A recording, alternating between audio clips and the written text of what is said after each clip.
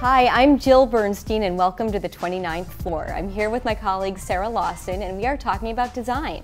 We have our second annual Innovation by Design Awards coming up on October 15th, and a lot of the finalists that we'll be celebrating at the awards are also featured in our Innovation by Design issue that is currently on stands. This process actually started earlier this year when we started fielding all of these applications from designers and business people. We amassed just a great group of designers who would act as judges, who are, looking at all of these projects and deciding what is the most impactful design of 2014. One of the biggest companies that submitted is Reebok. It's a sensor that you wear on a skull cap under a helmet. It flashes green until there's trauma, and then if the collision is over a certain force, it flashes red. And the coach can say, you, out of the game. 250,000 young athletes every year go to the hospital because of head injuries, and people are doing something about it. Now it's just whether whether big football will adopt it. So another big company behind one of our finalists is Chipotle, who with CAA came up with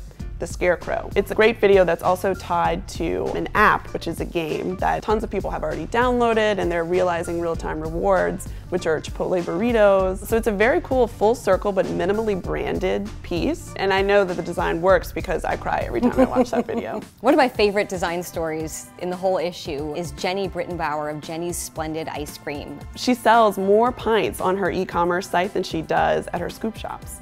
So she sells, I think it's 1.1 million pints a year. Yeah, wholesale. Some of them in Dubai, Kuwait, these places, people who have never been to her Ohio-based ice cream business. And with a $12 price tag per pint, you're getting a lot of good design. She writes every recipe herself. She wants a pint of ice cream to stand for itself as dessert on your table after a meal when you're having company over. You don't need to go get a cake, you don't need to get a pie.